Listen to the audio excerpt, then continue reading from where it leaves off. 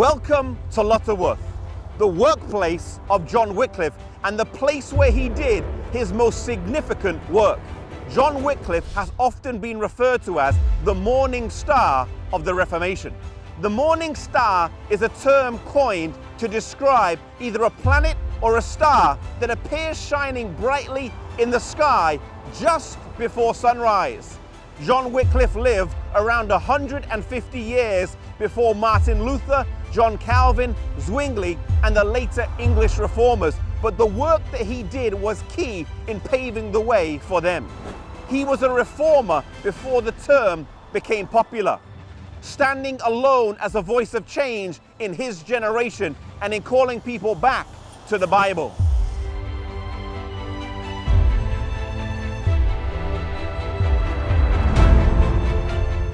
Educated at Oxford University, he was a scholar and an unrivaled debater. It was whilst he was a student that he first incurred the displeasure of Rome in denouncing the friars and their lazy lifestyle. He was a champion of civil and religious liberty. And John Wycliffe was the first in his era who coined the term Antichrist in reference to Rome. The Archbishop of Canterbury received from Rome a papal bull to investigate the writings of John Wycliffe. But due to his standing at Oxford University and the goodwill he had amongst the people, this was never followed through. Perhaps a key event that helped John Wycliffe was the papal schism of 1378, where there were two popes that each claimed to be the right pope. And so amidst this confusion, John Wycliffe was left in a state of relative peace to carry on the work that he was called to do.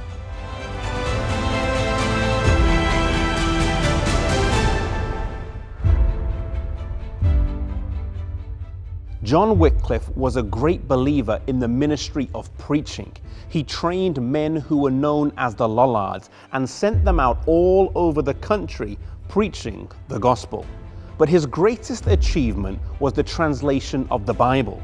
Today we might not grasp the gravity of this, but back then to read the Bible in the language of the people as opposed to the Latin was seen as heresy, something that was forbidden and viewed as dangerous. A church leader in Wycliffe's day, commenting on his translation, said these words, "And so the gospel pearl is thrown before swine and trodden underfoot, and that which used to be so dear to both clergy and laity has become a joke, and this precious gem of the clergy has been turned into the sport of the laity." Wycliffe, though, declared plainly, Christ and his apostles taught the people in the language best known to them. It is certain that the truth of the Christian faith becomes more evident the more the faith is known.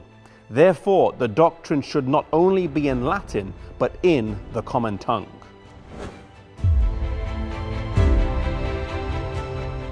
John Wycliffe completed the first translation of the Bible into the English language from the Latin Vulgate.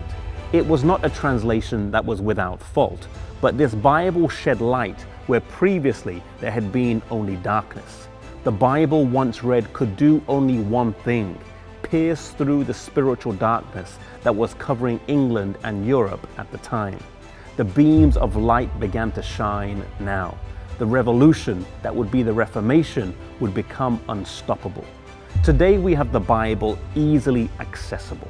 And today I want to challenge you to commit to read God's Word every day, to spend time in His Word, because as the psalmist says, the entrance of thy words gives light.